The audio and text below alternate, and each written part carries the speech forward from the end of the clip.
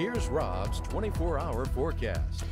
Well, just a beautiful day across Acadiana. It started out nice and fresh this morning. Temperatures in the mid to upper 50s, topping out at 81 degrees this afternoon. Now we're currently sitting in the upper 70s to near 80 most spots. Youngsville still a holdout at 80 degrees, but still very comfortable. Nice humidity, nice breeze out of the northeast today, and it stays fair through this evening, but clouds will be back on the way in as we head toward tomorrow morning. Maybe a passing shower or two. Rain chance no higher than 20, perhaps 30%. And whatever shower activity we see was going to be short-lived. And by mid tomorrow to late tomorrow afternoon, mostly sunny skies for a good Friday. Temperatures once again topping out near 80 degrees. So temperatures dropping down through the 60s. We'll hold in the low to mid 60s tonight. Notice the model going for some slight rain chances toward tomorrow. I don't think we see thunderstorms, but we will see maybe a shower or two. And here's your 24-hour forecast, looking at 70s to lower 80s for your high. Plenty of clouds tomorrow, but a little bit more sunshine in the afternoon into the early evening hours.